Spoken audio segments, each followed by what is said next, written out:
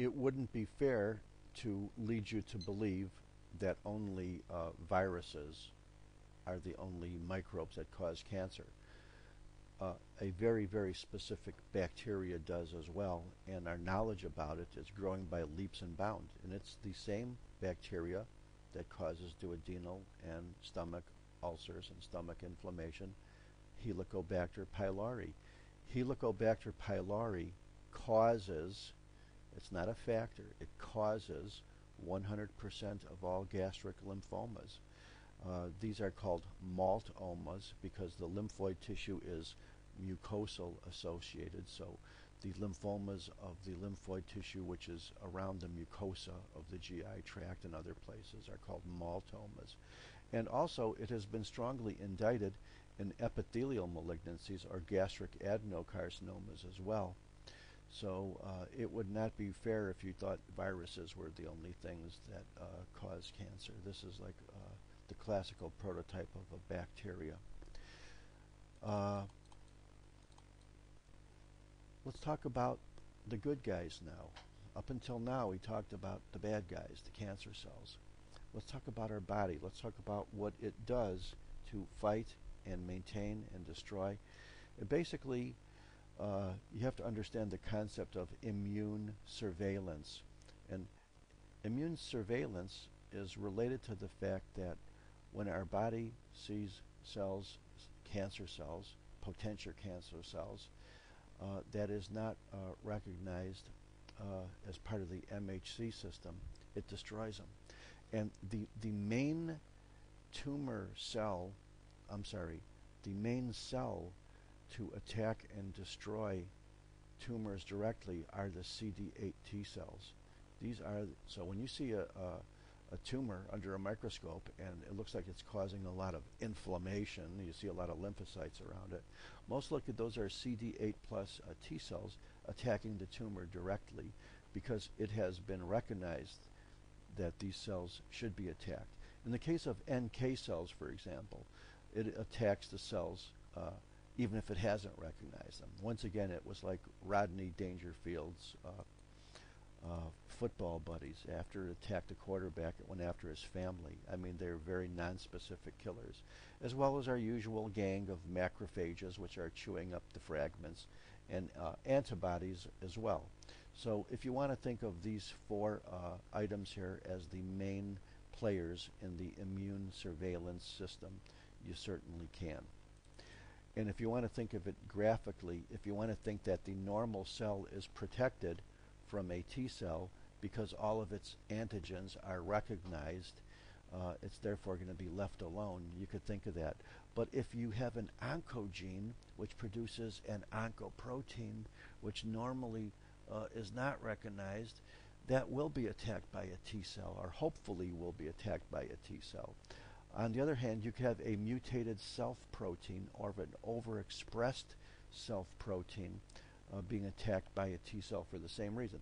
You can have an oncogenic virus which can be attacked before, during, or after it's doing its thing inside the cell. So the general concept is, if cells are altered through this process of what we call transformation, they may and should be, and often are, recognized as antigenic bad guys, and therefore will be attacked by the CD8 plus T lymphocytes. And these are the main cells, which are the main eliminators of tumor cells. But getting back to the bad guys again, they do a whole wide variety of tricks which may cause problems with immune surveillance. And the one thing they do is mutate. So if cells are normally being attacked, they can mutate in order to survive so as not to be attacked. It's all part of, evolution. You might have a tumor cell which has a decrease in MHC molecules on its surface and therefore less likely to be attacked as well. That's another mechanism. Also, there's the concept of co-stimulation molecules. As you know, in order for T cells to attack, they not only need antigens, but they need co-stimulation molecules. If there's a lack of them, you may have decreased immune surveillance. Immunosuppressive agents weaken any process, including immune surveillance. The antigen expressions on tumor cells may be masked by other compounds and therefore escape immune surveillance by that mechanism as well. And last but not least, you may have a process by which the cytotoxic T cells are triggered off to be apoptotic and therefore not present in enough strength or enough amounts to do immune surveillance. These are all 6 common mechanisms by which tumor cells can escape immune surveillance, and I hope I explained them clearly enough. Another thing to remember is that once you have a tumor, a detectable tumor, an anatomic lesion, this lesion is growing. It will encroach, it will invade, it will put pressure on, it will destroy, it will infiltrate its neighbors. So a good knowledge of anatomy in terms of what is close to what would be a predictable prototype for what a tumor is going to do as it encroaches upon its neighbor. A tumor may also produce hormones and cause a physiologic syndrome.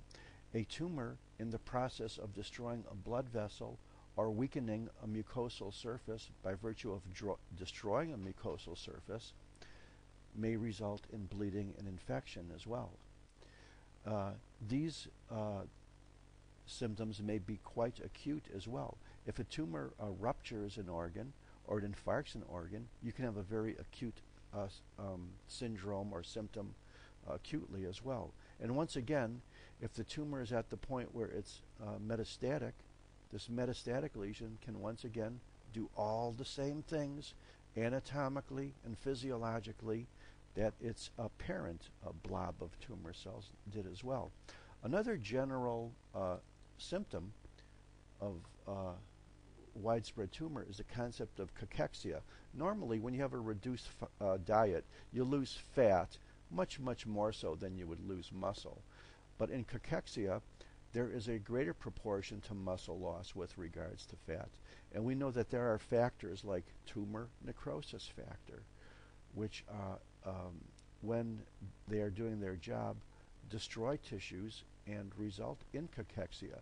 Interleukin-1s can do exactly the same thing. In addition, another factor called PIF, or proteolysis inducing factor, is expressed in greater amounts and activated in malignancies, and this has a similar effect of producing proteolysis.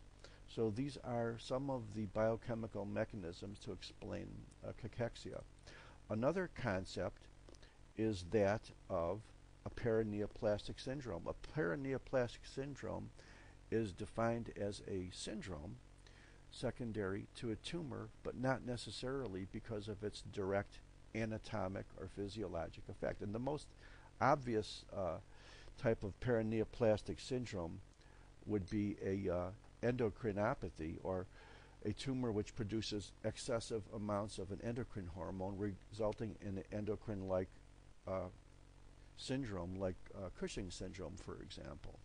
A lot of the nerve and muscle degenerative disorders, like myasthenia, seen with lung cancer, can be regarded as a paraneoplastic syndrome. Skin conditions like acanthosis nigricans or dermatomyositis, these are often seen in malignancies, but not necessarily because of the direct effect of the malignancies. HPOA, or a hypertrophic pulmonary osteoarthropathy, overgrowth of the joint, seen with a lot of cancers, lung cancers. Vascular syndromes like Trousseau's syndrome or migratory thrombophlebitis or tumor endocarditis are seen as a paraneoplastic syndromes. Anemias are present almost universally in widespread malignancies as a hematologic paraneoplastic syndrome. And last but not least, we will learn that nephrotic syndromes can be due to a wide variety of renal diseases, but they can also be seen in general malignancies as well, independent of primary renal pathologies. So This is generally the family of paraneoplastic syndromes, and we're going to talk about the big one first, endocrine. I thank you very much.